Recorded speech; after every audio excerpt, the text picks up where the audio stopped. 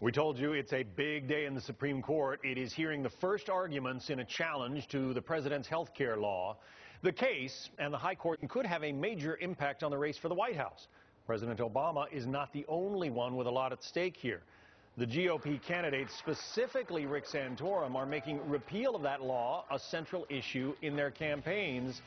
Santorum especially paints Mitt Romney as the guy who put the plan together on the controversial law when he was governor of Massachusetts. Listen. This has been the focal point of our campaign because I think if you look at 75% of the American public opposes Obamacare and its mandate, and Governor Romney was the author of the mandate in Massachusetts and advocated for that mandate at the federal level. He advocated for what we're now in front of the Supreme Court saying is unconstitutional. Again, just Governor Romney, I mean, he's a good man and he has a lot of strengths, but his singular weakness is the singular biggest issue in this race, and it's the singular best opportunity to take it to Barack Obama. Joining us now, Gretchen Hamel, Executive Director of Public Notice, a nonprofit group focusing on fiscal issues, also a former spokeswoman for the House Republican Conference. Also with us, Hahn, former aide to Democratic Senator Charles Schumer, and a Fox News contributor. Gretchen, I wonder if Santorum's argument misses the mark in this way. He says, you know, Governor Romney set up essentially a smaller version of Obamacare, and we Republicans are arguing that Obamacare is unconstitutional. But the argument against its constitutionality is that the federal government can't compel states to do something. If he set it up in one state only, does that argument miss the mark? Yeah, it does miss the mark, but the fact is we had to spend so much time just explaining that just now, and the American people really, it won't resonate with them. What does resonate with them is the fact that the government is becoming more and more involved in their daily lives, and the American public has already rejected this. So despite what the Supreme Court rules or says about this, the public has made up their mind. Yeah, Chris, the public, if you look at the polls, the public is not too thrilled with Obamacare. Well, you know, they're not thrilled with the overall package, but when you break it down into its individual components, they overwhelmingly support all of them. They just don't understand the issue yet, and they will as it becomes more and more part of their lives in the coming years. I don't believe the Supreme Court's going to strike it down, and whether it does or it doesn't, it's too late for Rick Santorum. Rick Santorum's political career was over in 2006. He's basically Bruce Willis in The Sixth Sense. His career has been dead for a long time. He just doesn't know it.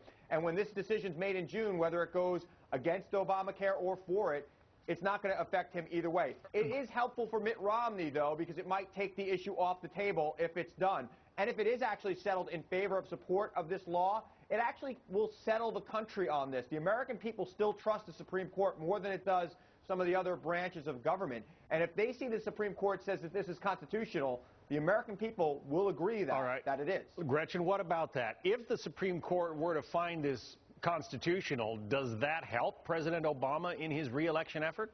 No, let's back up.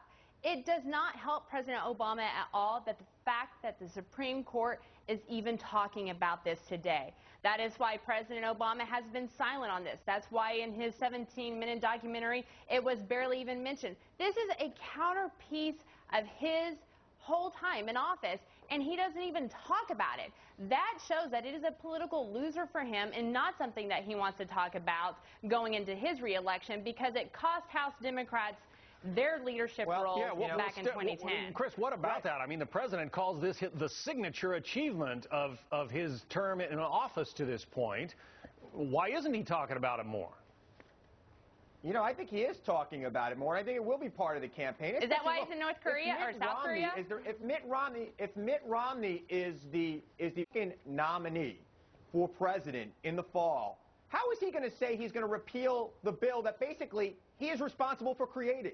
He is the grandfather, the godfather, the author of it, him and the Heritage Foundation, and people like you, Gretchen, in think tanks around, Republican think tanks, came up with this bill. Now, all of a sudden, it's socialism. By the way, this does not turn health care over to the government. It requires the private sector to set a certain standard, and it requires Americans to acknowledge the fact that they are mortal and they will need health care in their lifetime and to pay for it so that their neighbors don't have to pay for it for them. All right, Gretchen, let me ask you the reverse of the political question I asked you earlier. If this thing gets smacked down in part or in whole by the Supreme Court, does that give the Republicans opportunity to say, see, we told you so?